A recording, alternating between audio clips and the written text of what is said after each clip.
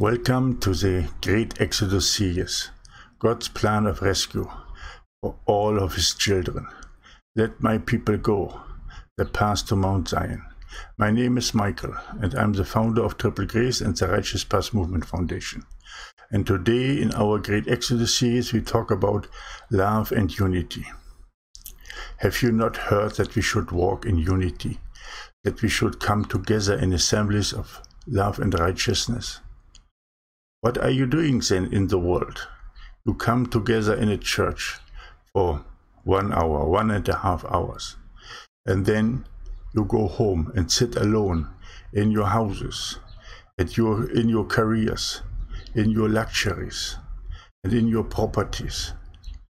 You are called forth to be in unity, in love, unity, and support, in sacred assemblies of the Father. You may ask, how do these assemblies look like? Just open the Bible, go to the book of Acts, and then you see what a sacred assembly of the Lord, of Yahweh, looks like. They came together in love, unity, and support. They shared their resources. They sold everything in excess and gave it to the apostles so that everybody who was in need could receive something. They were all equal. And they were all on the same level. Love is very important. Not only the love of the Father for all of the children in the world, but especially also the brotherly love that Jesus taught us. The love for one another. But I do not see any love in this world. What I see is fighting, backstabbing, calling other witches or wizards or bad people or spreading false doctrines. And this comes mostly from the people who are on the false doctrines by themselves. Either they follow hyper grace, or they follow the gospel of prosperity, or they follow the gospel of poverty. All is wrong. Important is only one thing in all of the Father's kingdom, and that is to harvest one thing only: souls. To bring as many people to righteousness as possible. And nothing else counts. Not your own way that you will be under salvation and that you are rescued yourself. No. You should go forth and bring as many people to righteousness as possible. Not a selfish act, but a selfless act. Unconditional love for all the people in the world. Do you have that? Do you have unconditional love for somebody who has erred and is on the path in Islamic faith, or who is a Buddhist or Hindu, or who follows tarot or any of the spiritual things? Do you have unconditional love for these people, or are you one of this one filled with a religious spirit and says, only my way is the right one, only my way is the correct one? And I reject all the other people, and all the other people will go to hell. This is not love of the Father. This is self-elevation and self-righteousness. Yes, of course, as we read in the book of Revelation, we see that judgment comes. But as the Father says, judgment is mine.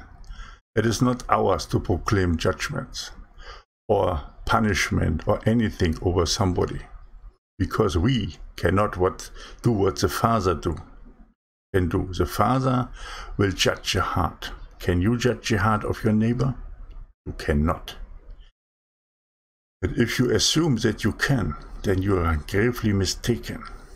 So unconditional love is very important towards all people in the world. Do never forget that the Father will not leave any of his children behind. No lost sheep. If 99 are rescued, but one is still missing, he will leave the 99 behind and will go and look for the one lost sheep. So don't come and tell me stories that only this and this people will be rescued and the other will all burn in hell. No. It is our work. It is your work. It is your destiny to go forth as to bring as many people to righteousness as possible. Not with a religious doctrine, not with converting to this or that religion. No, by being an example, showing forth the love of the Father to the nation, that the people will come and see, look at this person, he is so good. Why is he so good? Because he's a child of the living God. He's a true son or daughter of the Most High. This is what it means to bring forth love into the nation. Not what you are receive as indoctrination in your conferences and on YouTube, where the people say, oh, you have to do this one or you go to hell, or you have to do that one, you go to hell. Judgment is for the Father, not for you. So stay away from something like this, and stay away from these channels who promote this, because these are all false doctrines. Love and unity is required. Calamities will come and strike this earth. What will you do when you sit alone as in your high career position and calamity will strike? Then you will die alone, because there will be nobody who will help you. But if you're in unity, in an assembly of love and righteousness, then many other people can help you and support you and bring you back on your way, because not all will be affected from the calamities. Or if even a whole society of the rose, an assembly of righteousness, will be affected by a calamity, then there are so many other societies of the rose that will not be affected, and they can come and help and provide for you so that you can come up.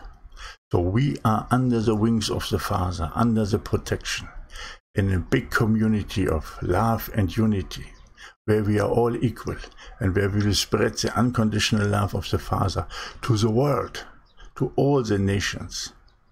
Jesus is not about religion. When will you understand that? Jesus was spreading the love of the Father into this world. And you have your work to do. You have to take your cross. Taking your cross is work. You are not working for your salvation because you are saved already, through faith by grace.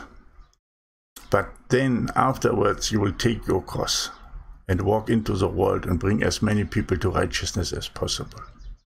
So stay away from these channels who promote hatred and promote fears and promote judgments and bigger here and there, and take other channels apart and hate the others. Stay away from such people, because they are not the holy ones.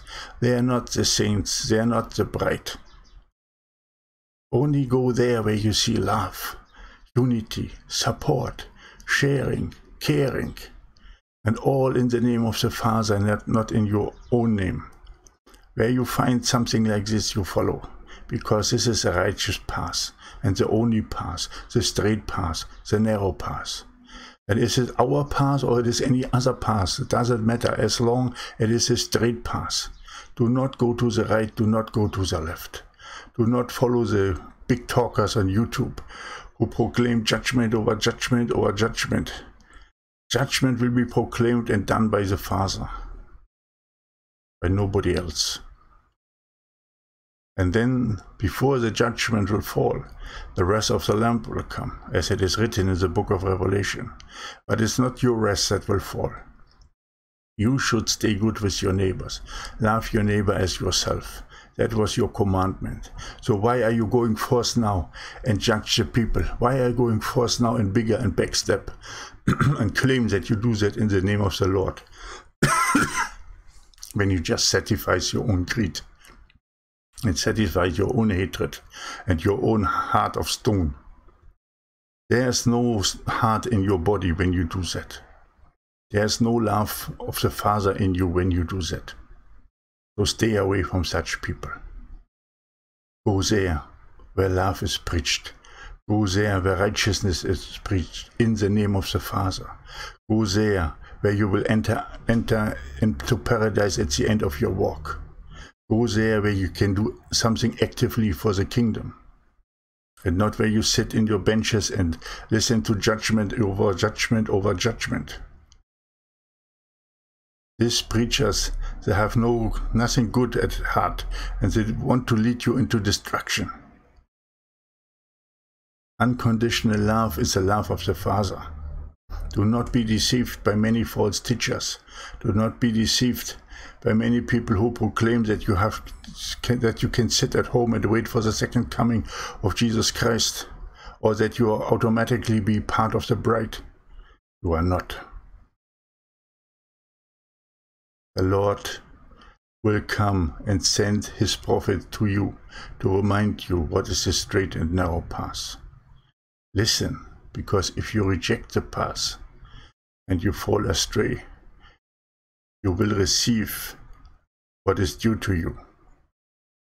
If you stay on the big ship of the world, with all the other religious spirit people, and with all the other teachers of false grace, of prosperity and poverty, then you will go down with that ship, and there will be no rescue. The path is there for you. The door is open, but the path is a path of love, of unity and support, of sharing and caring, of bringing as many people to righteousness as possible, so that at the end you will shine as the stars in heaven. Daniel 12:3. To walk with that path, the path towards the holy mountain, to Mount Zion, where you will be raptured into paradise, where you will receive your mansion that were promised by Jesus Christ himself. And there you will be with the Father, Yahweh, and his only begotten Son, Jesus Christ, forever and ever. Thank you that you're here with me. Thank you that you walk with me that path. Thank you that you show forth the unconditional love of the Father in your neighborhood through establishing the societies of the Rose. Thank you that you're supporting our ministry of love and righteousness. Thank you that you help us to bring this love and righteousness into the nations that are still under idolatry and under false gods. For example, in our mission to Cambodia. There we need your help, and many people have already come forward, and I thank you that you also come with your donation to help us, so that we can do it. All the links you will find in the description box below. Be ready to walk out of the world in Babylon, onto the path of love, unity and righteousness, towards Mount Zion. Thank you that you are here for this topic today, and I hope you will join me again for the next topic tomorrow. I love you so dearly.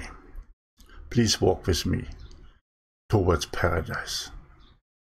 Watch all our series, our daily prophetic words, and our mini-series at Patreon.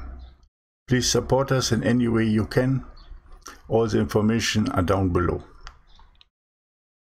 May God bless you and your family abundantly, and I hope I will see you again tomorrow. My name is Michael. Maranatha.